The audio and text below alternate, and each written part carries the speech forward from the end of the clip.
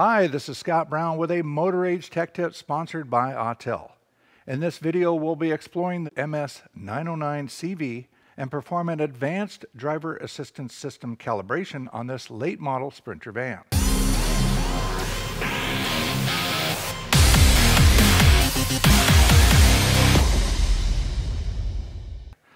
Now, as you likely know, many heavy-duty vehicles today are equipped with ADAS features such as lane keep assist, adaptive cruise control, blind spot monitoring, and more. Having the ability to service these systems will greatly expand your offerings. The MS909CV with the MaxiBAS VCI supports the following protocols: J1708, J1939, J1587, J1850, CDL, PLC, VPW, and more, covering a wide range of communication standards populating many vehicle manufacturers such as Bluebird, Caterpillar, Cummins, Detroit, Dodge, GM, Hino, IC Bus, International, Isuzu, Mack, Mercedes Sprinter, Nissan, PACCAR, Thomas Bus, Volvo, plus many more.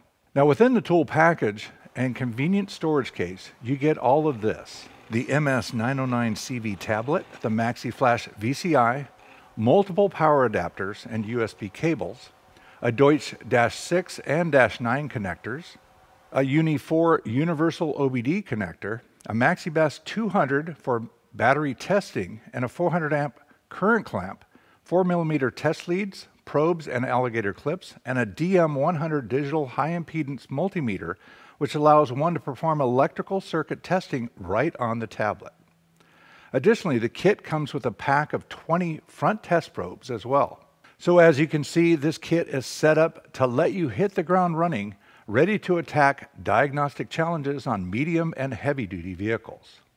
And by the way, it comes with a 1-year software update subscription and a 1-year limited warranty. So as mentioned at the top, we're going to walk through a static calibration process for the forward-facing camera on this 2018 Mercedes Sprinter van. And we'll be using the Autel original red frame to complete this process. Now, as a best practice, I always recommend performing a full vehicle scan prior to performing any ADAS calibration. For one, we need to know why we're here, and in most cases, the forward-facing camera requires calibration whenever the following occurs. We either replace or remove or reinstalled the camera, as in cases of where you're cleaning the natural off-gassing that occurs to the inside of the windshield ahead of the camera. Now, here's a tip on inspecting the forward-facing camera. Now, from the outside of the vehicle, use a flashlight and shine it in at the opening opposite of your viewpoint. This will allow you to see if any of that off-gassing film exists, and if it does, it's time to sell a cleaning and calibration service. Additionally, check to see that the vehicle has been fitted with quality glass and that it has been properly installed. One clue is to look at the install depth as compared with the frame and its uniformity. If you have one corner higher than the other, then this is something you'll want to discuss with your glass installer. Adding any yaw to the camera is a no-go in my book. Next, we'll go into the tool and walk through the calibration process. Okay, now that we've got our tool connected to the vehicle, let's go in and do a calibration service. So we'll go, we'll have it automatically detect the vehicle, and we're going to enter in a repair order number. This way you're going to get a pre and post scan out of it. All right, and we'll have to do some identification on this vehicle.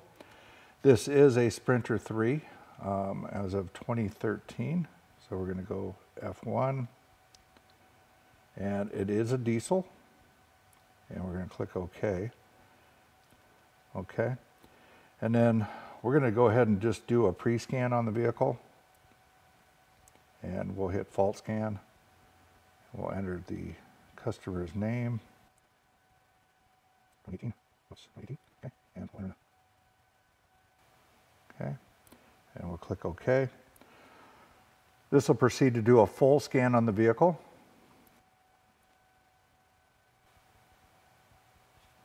And we want to attach any photos. At this point, you can take a couple photos with the scan tool, but we'll say no. Okay.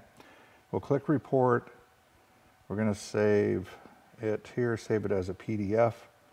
And what I like to do here is I hit print via Wi-Fi, and then here we're going to save it as a PDF here.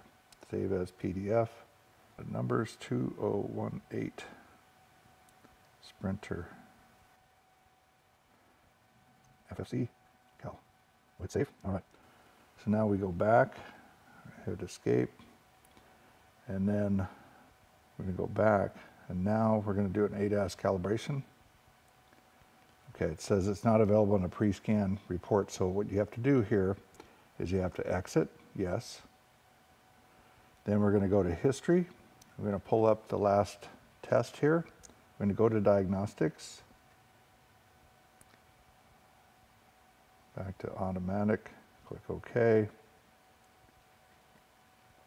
We're going to hit ADAS calibration, and it's going to walk us through the setup. The item we're going to pick here is a multifunction camera, so we're going to hit the calibration button there. We replaced the camera. We're going to click OK. It's asking us what we're going to use for this setup here. We are going to use the B, that's the five line laser. And then the target that we already have matched up is the CSC 0601/19, so that's on B. And we've got our plumb line laser tape measure. I've got everything all set up. So we'll walk through and set this up. And it has a video, you can watch that. We have the setup routine, and it's asking us to establish a center line on the vehicle. And we're going to go ahead and go do that, okay? And then this is the next line here. Once we get our center point at the back of the vehicle, then we're going to set up our 5-line laser and shoot it to the front of the vehicle. So let me go back here. Our first step is to mark out the spot in the front of the vehicle so that we can place our target, okay? And I've got our target pieces here. Okay, these are the items that we're going to use. We're going to use this 5-line laser. We're going to use this reflector, and I've got the plumb bob and string assembly. So we'll go out and we'll measure this out.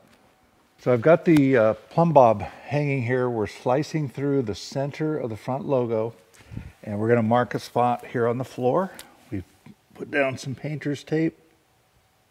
Just going to put a dot right there, okay? And basically what's going to happen, we're going to turn on this laser, okay? You can see the laser coming out.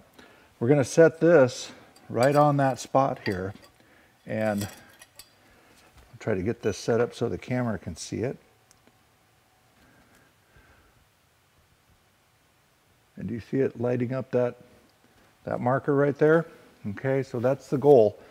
We're going to do the same at the back of the car. Set up our laser on the bottom here. There's a red laser popping out of the bottom of this tool here. I don't know if you can see it. Yep, you can see it right there. Okay, you see the little dot? We're going to put that at the back with this sitting on the front, and we'll be able to fine tune this and dial it right in until we're hitting that mark. You see that illuminates the front of that. This is a very cool tool here. All right, so we'll go to the next stop here. I'm going to pull this plumb bob off. I'm going to set this right on that dot there. Okay, and we're going to the back of the car to do the same. Okay, we've got both plumb lines set up. We're going to go to the next page. We've gotten our 1500-/08 out in front. We've got B at the back of the car, the 5-way laser. We're shooting it up through the vehicle. Also, you see that CSC 1500-06. That is the mirror, and that mirror actually works pretty slick. All right, so we'll go to our next page. Then we're going to move the laser reflector board out towards the driving direction, a distance of 1 meter, okay? So we're going to get our tape measure. We're going to measure out 1 meter from our dot here.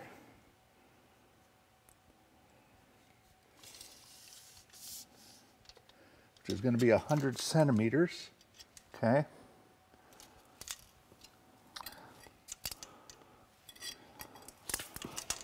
And I'm going to mark that. Okay. And we found our center line. That's still shooting up from the back of the vehicle. And we've got that marked out.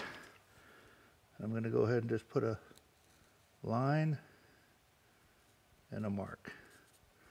Okay. All right. We'll go to our next set of instructions and then remove the laser board, and we're going to go next. Check to see if the height of the chassis is sufficient for the 5-line laser to be placed on point A. Okay. So we do have a high enough spot. Okay. And we're going to set that right over the dot. Okay.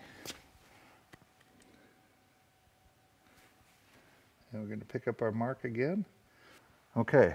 And it says place the 5-line laser, adjust the fine knob so that it passes through point Z, and mark points C and D on the laser line on the left and right sides of the vehicle, respectively. Okay. So this laser has the ability to set up a square. There we go. Now we're shooting out all 4 ways of the laser. And as long as we're on that dot, we're hitting up our mark out here, we're good to go. And then we proceed to measure this out. Okay. I'm going to put a piece of tape. Got that mark there.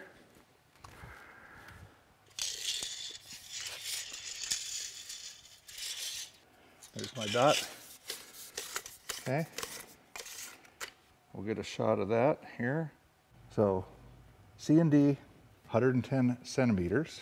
Okay. And we're going to go to the next page. And then attach the L-shaped positioning bracket. So we have that over here. And this is what that bracket looks like here. This L-shaped bracket. We're going to go next. It says place the 5-line laser on the left side of the vehicle. Adjust the fine adjustment knob on the base of the 5-line so it passes through points A and D. Okay. A and D. And then we're going to mark a spot on the ground at the half, right at the split of those front wheels there. Okay. So we pick up going to use our fine tuning adjustment to pick up my 2 laser marks. Then we're going to mark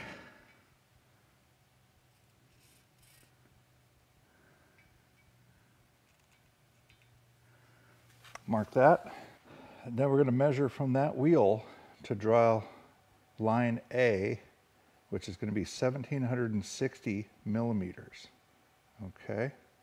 We're going to remove the bracket. We've got our mark down there on the floor. Should be able to see that there. So there's our mark that we placed right there. And you should be able to see my laser marker. And we're going to go and measure out 176, mark point G from that laser line. Okay. Put that right over my dot.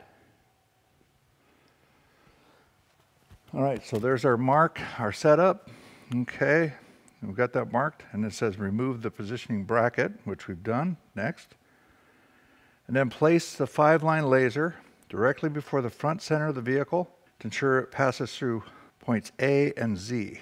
Okay, it's passing through both points here. Okay, come back a little bit. There we go. And we are dead center. So my 5-line laser is cutting directly into this, and it's also hitting center line of the vehicle. You see our mark there right on the front grille there. All right. So we are lined up. And then it says to go ahead and turn off or remove the laser. All right, so we're done. So now it's asking us to put our frame to 0. So I've already, let's see, everything's already at 0. Okay, next. And then we're going to get the other laser instrument out of the kit. Mount it in here. And we do have an index point that we're going to line up with the front here. Okay. We're going to tighten these up. And then this is a magnetic base here. And it does have a tether. Go ahead and connect. And then we turn on our laser. Okay. And then we can see our marks on the floor here. This is my dot right there.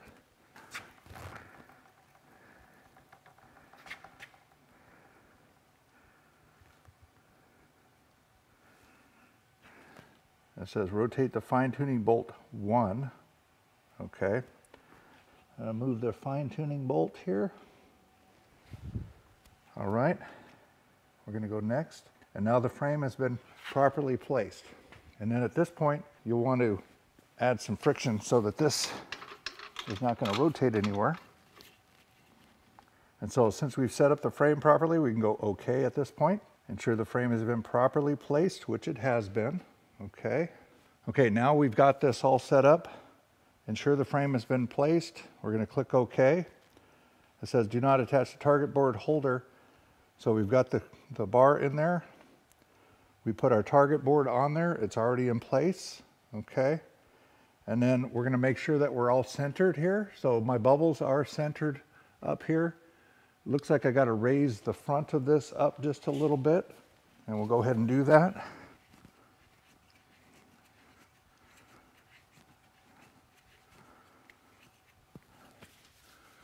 Until they're centered. That looks pretty good. We're going to click OK. And then it says loosen the pull top on top of the ruler here. Okay, that's this measurement. It says adjust the crossbar to 1600 millimeters. Okay, and so I have to go down just a little bit here. So 1600 millimeters. Okay. And it says if using the target booster, set it to 1250 on the B side. Okay. And then we'll put the ruler back in, which I just did.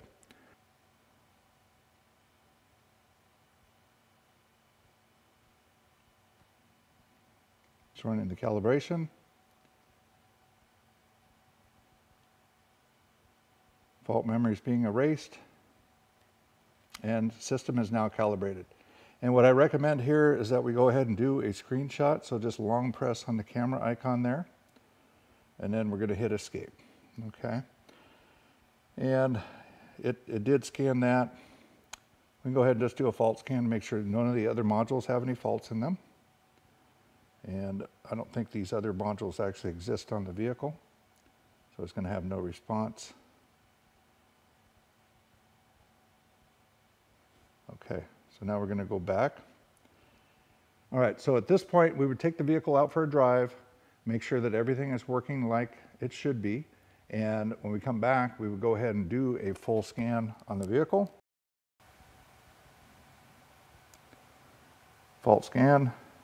All right, do I want to attach any photos? I'm going to say yes. Okay. Our pre-scan shows all the faults that were in the vehicle. We had an instrument cluster fault. And we also had an audio head before we did any work. We did clear those codes. We did do the calibration here. It shows the calibration time. And then there's our images. There's the system calibration screenshot confirmation that we did. And then there is our setup. Well, I hope you found this useful and informative. And if you have any questions or comments, please leave them below. And thanks for watching.